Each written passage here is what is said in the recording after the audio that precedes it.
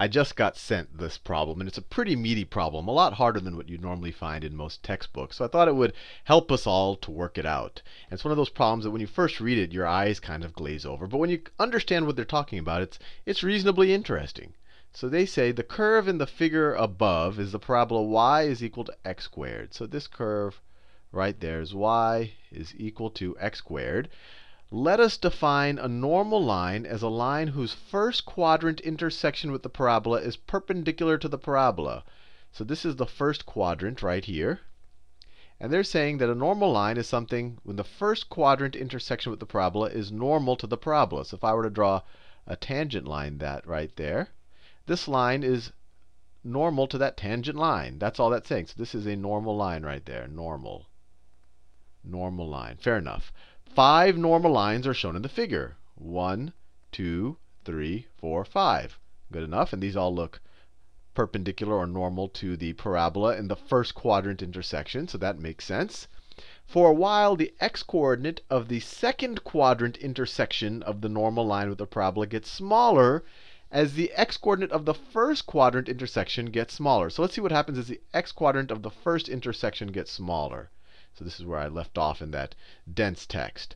So if I start at this point right here, so my x-coordinate right there would look something like this. Let me go down.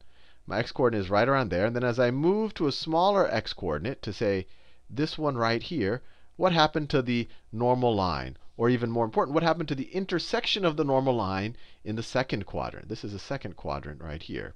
So when I had a larger x value here, my normal line intersected here in the second quadrant. Then when I brought my x value in, when I lowered my x value here, because this is the next point right here, my x value, or the intersection here, went, actually their wording is bad. They're saying that the second quadrant intersection gets smaller. But it's not really getting smaller, it's getting less negative. I guess smaller could be just absolute value or magnitude, but it's just getting less negative. It's moving in.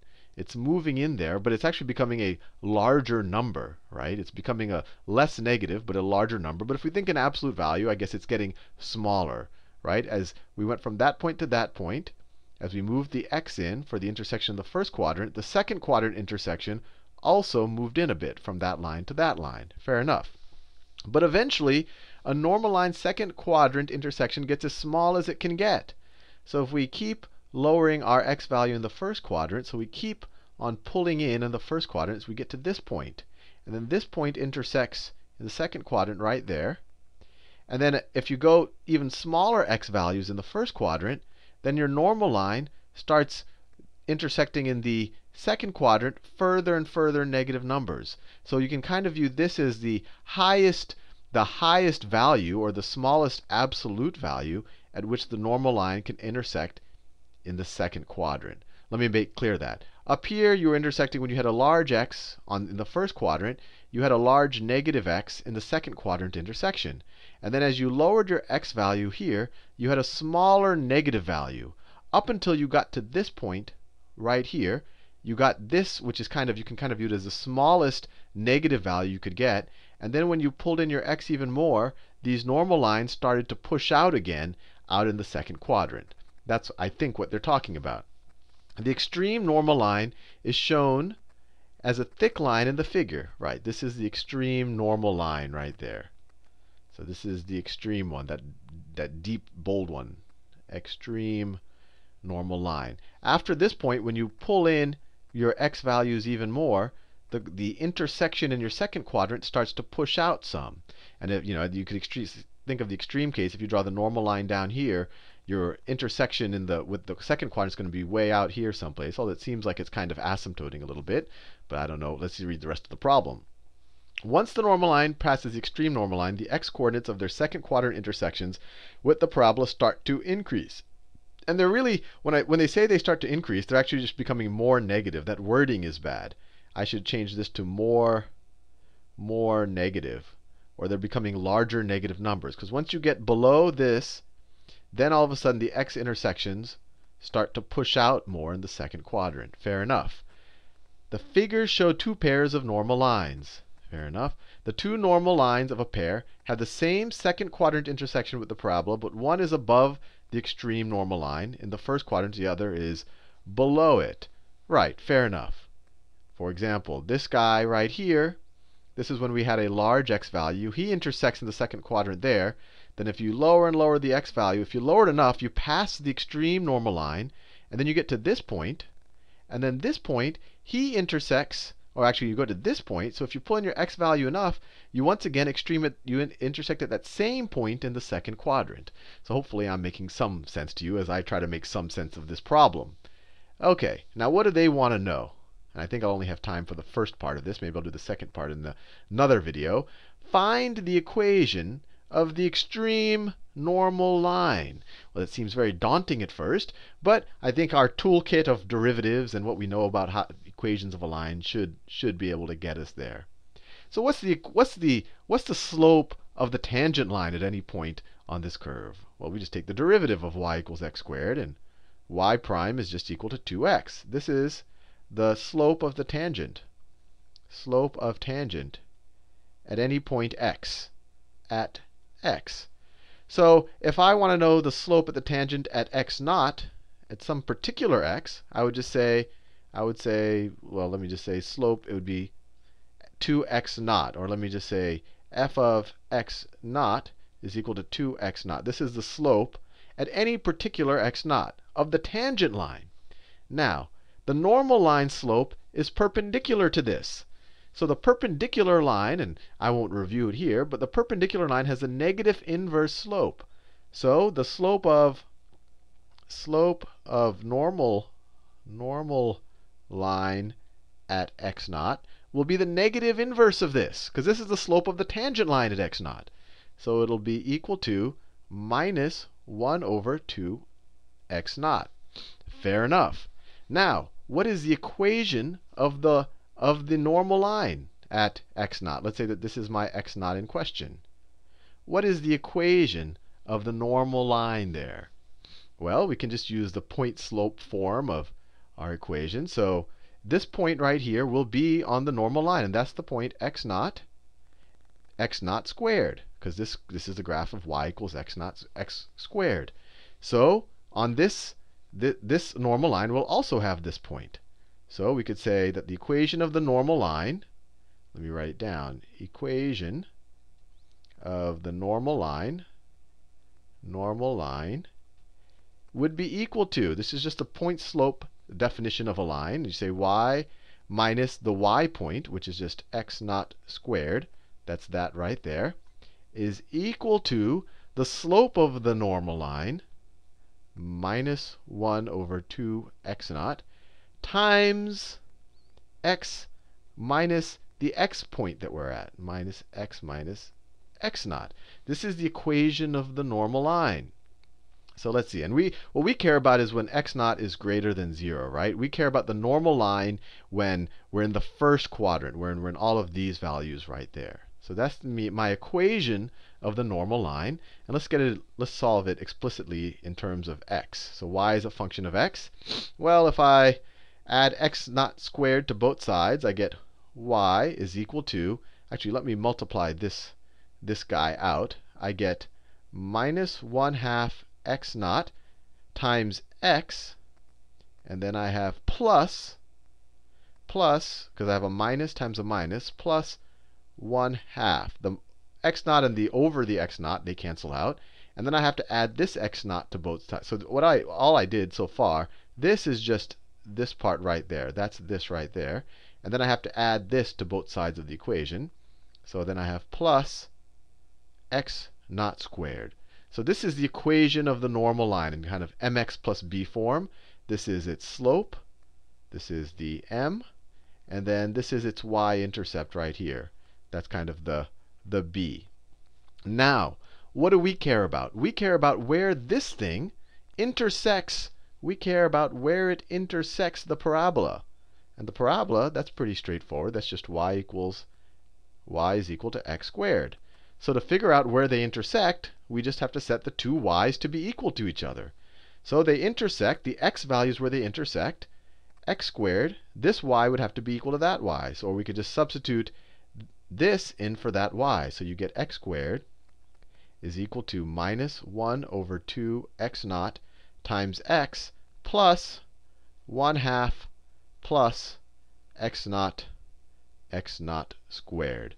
Fair enough. And let's put this in kind of a quadratic equation or a quadratic, try to solve this so we can apply the quadratic equation. So let's put all of this stuff on the left-hand side. So you get x squared plus 1 over 2 x naught times x minus all of this 1/2 plus x naught squared is equal to 0. All I did is I took all of this stuff and I put it on the left-hand side of the equation. Now this is just a standard quadratic equation. So we can figure out now where the x values that satisfy this quadratic equation will tell us where our normal line and our parabola intersect. So let's just apply the quadratic equation here. So the potential x values where they intersect, x is equal to minus b. I'm just applying the quadratic equation. So minus b is minus 1 over 2 x naught plus or minus the square root of b squared. So that's that squared. So it's 1 over 4 x naught squared minus 4ac. So minus 4 times 1 times this minus thing. So I'm going to have a minus times a minus is a plus. So it's just 4 times this because there was a 1 there. So plus 4 times this right here. 4 times this is just 2 plus 4 x naught squared. All I did is, this is 4ac right here. This is, well, minus 4ac. The minus and the minus canceled out, so you got a plus. There's a 1. So 4 times c is just 2 plus, let me make that clear, 2 plus 4x squared. I just multiplied this by 2. And of course, all of this should be over 2 times a. A is just 2 there. So let's see if I can simplify this. Remember what we're doing. We're just figuring out where the normal line and the parabola intersect. Now, what do we get here? This looks like a little hairy beast here. Let me see if I can simplify this a little bit. So let us factor out. Let's factor out. Let me rewrite this. So this is equal to, well, I could just divide everything by 1/2. So this is minus 1 over 4 x naught. I just divided this by 2. Plus or minus 1/2. That's just this 1/2 right there. Times the square root. And let me see what I can simplify out of here. So if I factor out a 4 over x naught squared, then what does my expression become? This term right here will become an x to the 4th, x naught to the 4th, plus, now what does this term become? This term becomes a 1/2 x naught squared. And just to verify this, multiply 4 times 1/2, you get 2, and then the x naught squares cancel out. So right, this term times that will equal 2.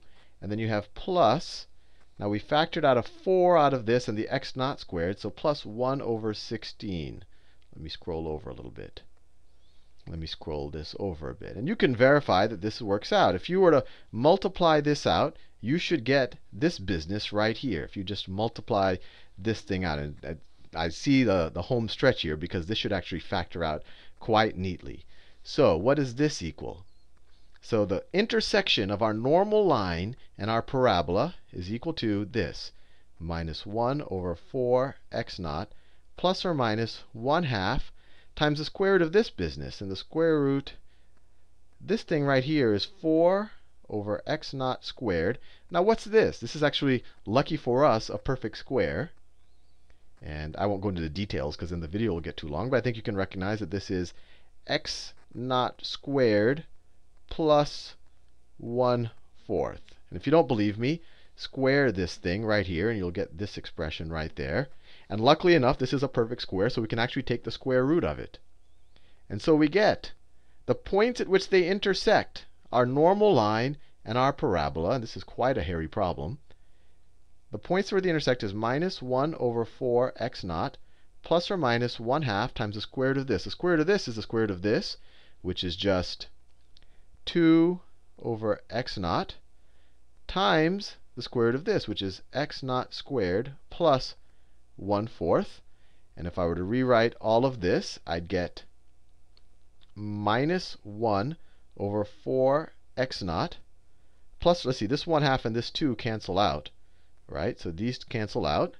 So plus or minus, now I just have a 1 over x naught times x naught squared. So I have 1 over x naught.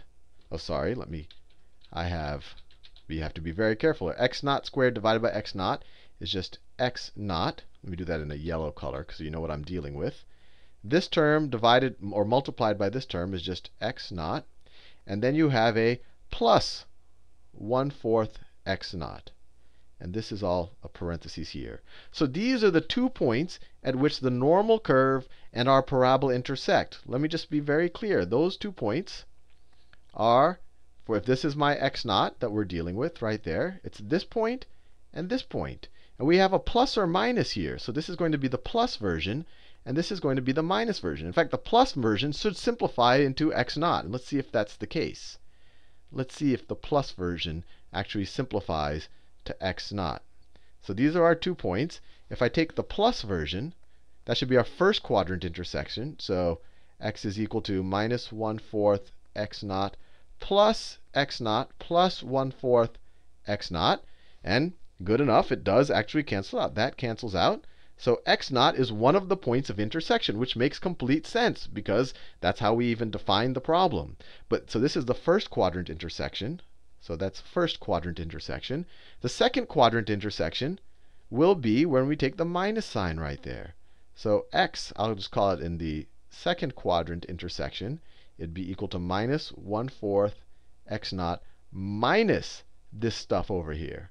Minus this stuff there. So minus x naught minus 1 over 4 minus 1 over 4 x naught. Now what do we have? So let's see. We have a minus 1 over 4 x naught minus 1 over 4 x naught. So this is equal to minus x naught minus x naught minus 1 over 2 x naught. If I take minus 1/4 minus 1/4, I get minus 1/2. And so my second quadrant intersection, all this work I did got me this result. My second quadrant intersection, I hope I don't run out of space. My second quadrant intersection of the normal line and the parabola is minus x naught minus 1 over 2 x naught. Now this by itself is a pretty neat result we just got, but we're unfortunately not done with the problem. Because the problem wants us to find that point, the maximum point of intersection. They call this the extreme normal line. The extreme normal line is when our second quadrant intersection essentially achieves a maximum point. I know they call it the smallest point, but it's the smallest negative value. So it's really a maximum point. So how do we figure out that maximum point? Well, we have our second quadrant intersection as a function of our first quadrant x. I could rewrite this as my second quadrant intersection as a function of x naught is equal to minus x minus 1 over 2 x naught. So this is going to reach a minimum or a maximum point when its derivative is equal to 0. I know this is a very unconventional notation, and that's probably the hardest thing about this problem. But let's take this derivative with respect to x naught.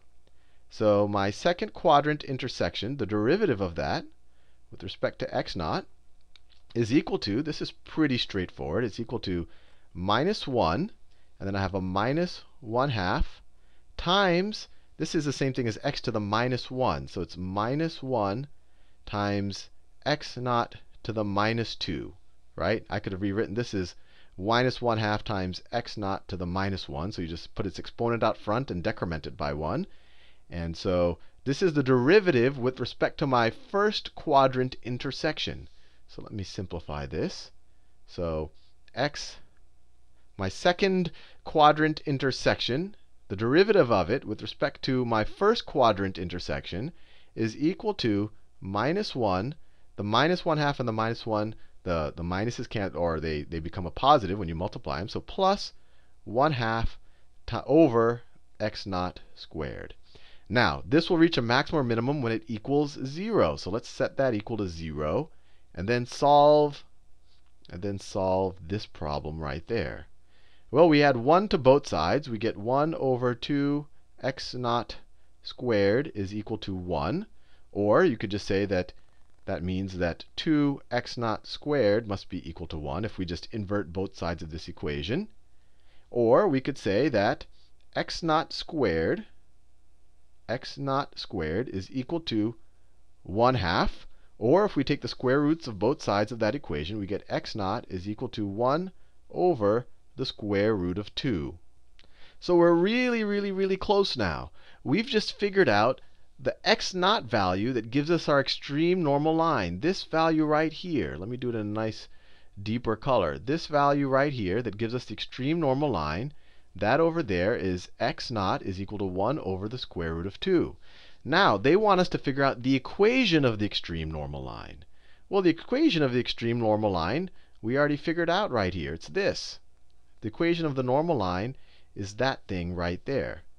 So if we want the equation of the normal line at this extreme point right here, the one that creates the extreme normal line, I just substitute 1 over square root of 2 in for x naught. So what do I get?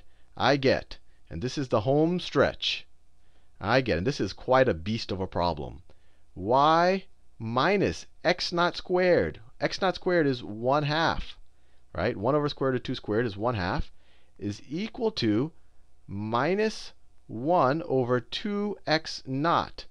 So let's be careful here. So minus 1/2 times 1 over x naught.